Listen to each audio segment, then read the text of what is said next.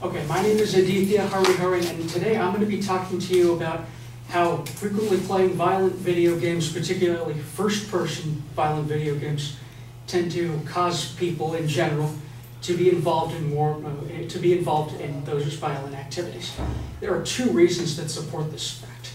Number one, when people frequently play these games, they get used to the environment rather quickly because they're controlling the first-person shooter. So it's easy to control the way they handle the weapon and other aspects of the character. Number two, the more people play violent video games, the more their mood changes because of all the surroundings that go around in a particular game. They tend to follow whatever the character does as well, and the character goes through a violent time. So there's loneliness. There's not too much social activity. People aren't happy. Those kinds of moods. And during those two, for each of those two facts, I'm going to give a real life example. Each example is taking place 7 to 8 years ago. Without further ado, let's go ahead and get started. Number one, again, let me repeat that in case you didn't catch it. Number one reason, the more people play these violent video games, the more likely they are to get used to the shooter's environment because of the control that they have on the character. And an example of this took place 7 years ago in Sandy Hook Elementary School, back in Newton, Connecticut. The shooter, whose name was Adam Lanza, this is a brief history, by the way, killed 20 children and 6 adults during the incident, and all before killing himself. And 6 days after that incident, the police investigated his house, and the newspaper called Daily Mail, in an article online, published information about the investigation. And what was posted was the police found out from his parents that Lanza loved to play the game called Combat Arms, first-person shooter game, and that he played over 4,900 matches over a span of 500 hours, recording 83,000 total kills, 22,000 of those headshots. And so the big takeaway from this is that because Lanza played that many hours in that many matches of the game Combat Arms, he quickly got used to the way the shooter's world works, and that's what inspired him to do what he did back in Sandy Hook Elementary School. The second point is that frequently playing these kinds of games tends to change people's mood. They experience sudden mood changes. And an example of this is the movie theater shooting that took place in Aurora, Colorado, back in 2012. The shooter, named James Holmes, killed 12 people, injured 70 other people before killing himself. And about 6 days after that incident, the police also searched his house. And in an article published by New York Times, the results of the police investigation were posted. What the police found out from his parents was that Holmes loved to play the two games World of Warcraft and Diablo 3, and that over time, as he continuously played those two games, he started experiencing sudden mood changes. Normally, he had friends. Because of those games, he was lonely. He stopped being social, and he used to smile a lot while talking. And during class presentations, he would generally give jokes. Well, as time flew by, he didn't. He stopped smiling. He stopped giving jokes. And so the big takeaway from this is that because of those mood changes that he experienced, he started having the mind to kill.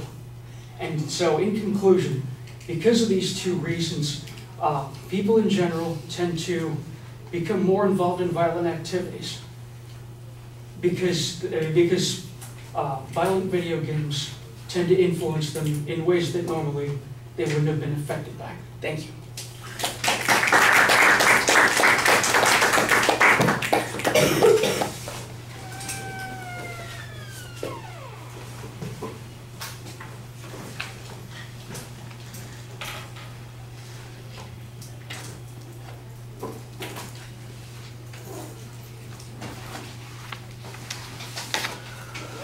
All right, I'm going to say this early on so that maybe we can avoid this in a couple of the other speeches. So if you are scheduled to speak today, you might want to pay attention to this. If you start your proposition with the word how, it stops being a declarative statement.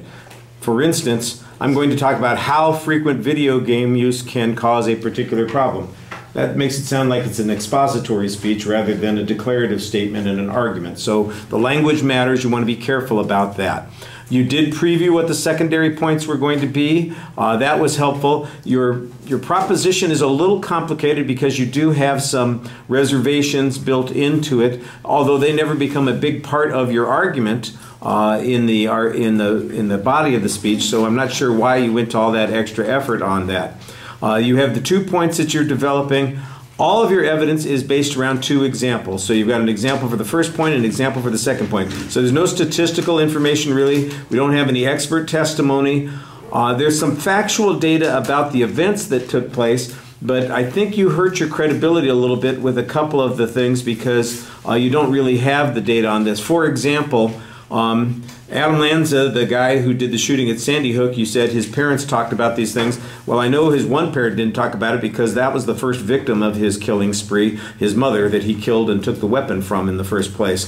And then on the second one, when you talked about Holmes, before he killed himself, well, he didn't kill himself. He's in prison right now and under psychiatric evaluation in this process. So you've got 2 pieces of data that are inconsistent with what I happen to know about this particular situation. Anybody else who knows it, they're going to be saying, well, if he's not getting that right, maybe he's not getting other things right. And so you want to be careful about that. I know that you're just trying to paraphrase the examples, but if you miss something important like that, that could be a problem. They could trip people up from listening to you because they're just going to dismiss you as not being sure. You're talking out of your, off the top of your head instead of actually having done some research on it.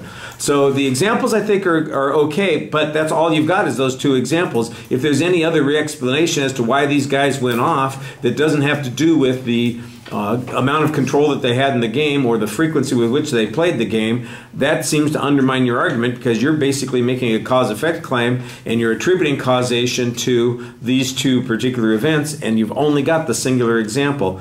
I think that makes that argument really subject to counter-arguments both about the particular examples that you're dealing with, that both of these guys were psychotic before they played any video games and the video games might have contributed to their psychosis, but there might have been other problems that were going on as well.